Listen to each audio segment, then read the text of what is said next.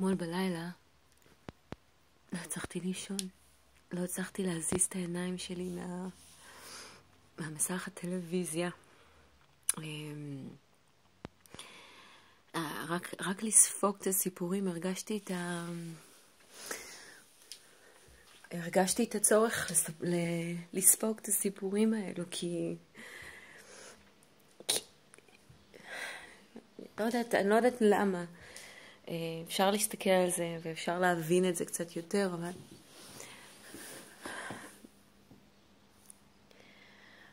זה סיפורים כל כך קשים, כל כך שמחים, כל כך מאושרים, כל כך יפים. והם כל אחת מהם מסתובבת סביב אנשים טובים ואוהבים כל כך,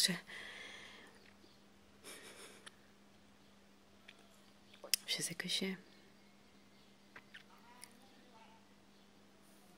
אני מרגישה את הצורך לספוג את כל החלומות שלהם.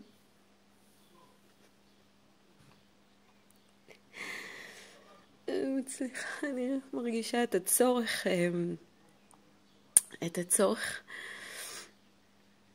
לספוג את החיים, את האושר שלהם, בשביל להעביר את זה הלאה. כאילו מעין הקרנה של האנרגיות שלהם. אני אולי אעזור.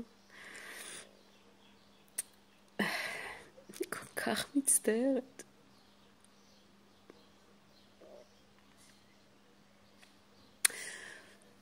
אז אני מצטערת. אני מרגישה סליחה, אני מרגישה שאני צריכה להגיד סליחה. שבזכותם אני חיה. והילדים שלי חיים. ואני מקווה שקצת עזרנו.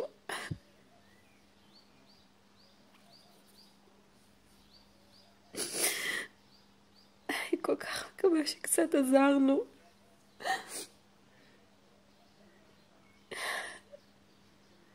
אני לא עושה את זה על בסיס יומי.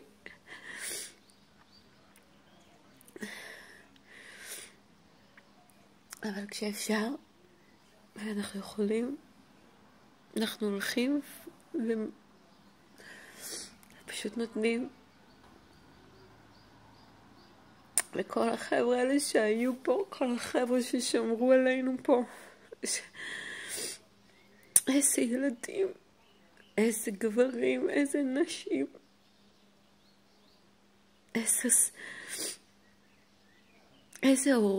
איזה הורים לימדו את הילדים האלו. איזה חינוך נפלא כל כך, מלא גאווה וערכים.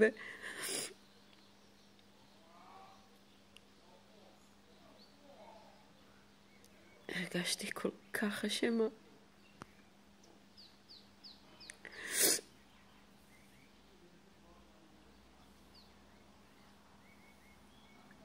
אני מרגישה שחייבים.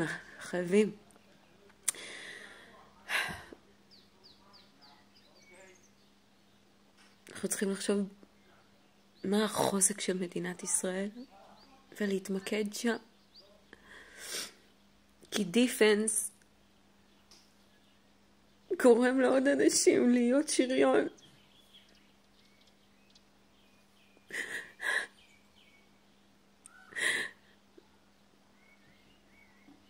ושריון זה לא משנה אם אתה ילד בן 4 או שאתה ילד בן 40.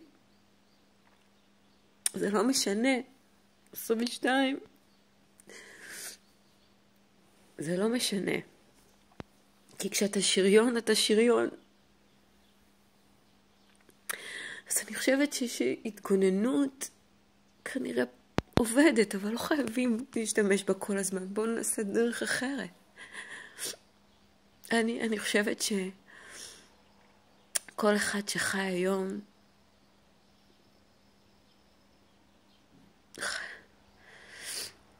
חייב להמשיך את הלג'נד. חייב להמשיך ולנשום את משמעות החיים שנקטפו. לחיות, לנווט, להעביר טוב ולהעביר להעביר את הנשמות האלו שהיו כל כך טובות, כל כך שמחות.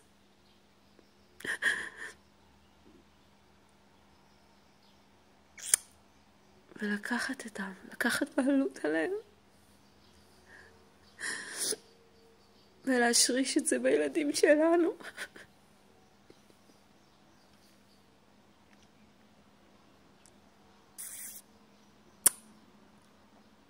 להשריש את זה. כל אחד חשוב. כל נשמה חשובה. כל נשמה חשובה.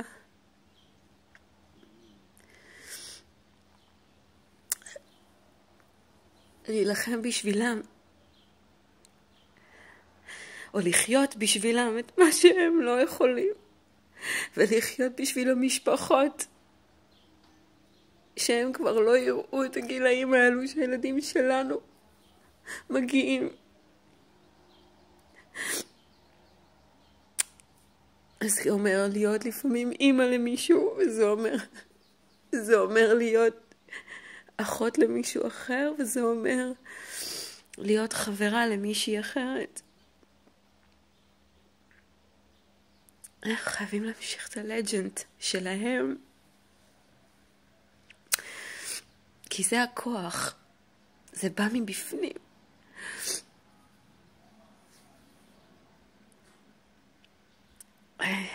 נסתכלת על השנה האחרונה, על השנה של 2014, שבה אני נמצאת.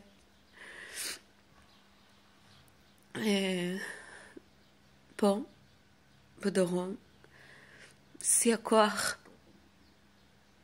שיא האנרגיות. כי מישהו אחר היה צריך אותנו, כי ההורים שלו לא יכלו.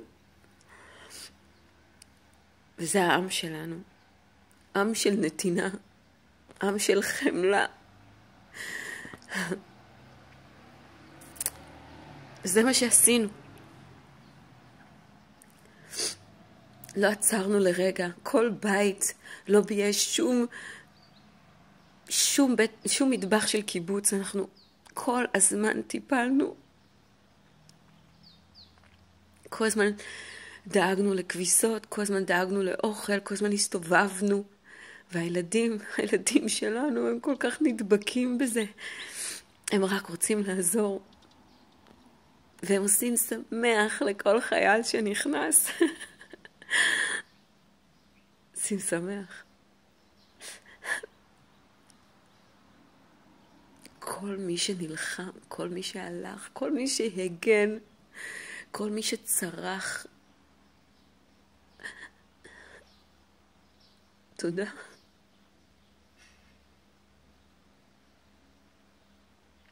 ושמרת עלינו בגופך.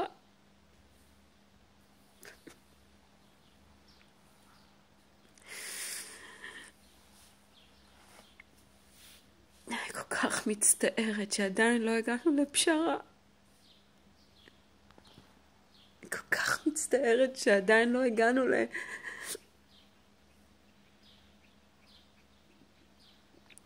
לשיחה טובה. אני כל כך מצטערת שמלחמת הכנופיות הזו לא מגיעה לסיומה. וזה עוד ימשיך. וזה עוד יגבה.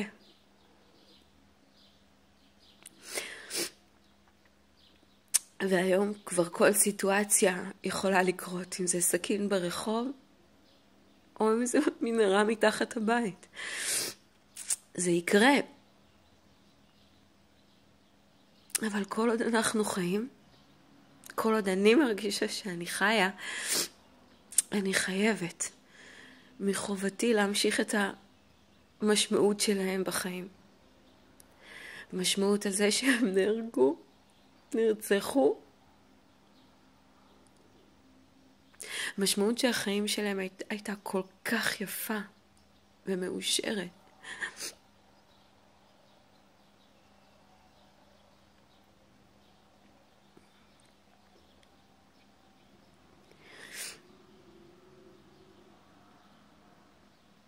אין הפרדה. אובדן קורה. מציאות תופסת אותך. ואני חושבת שצריך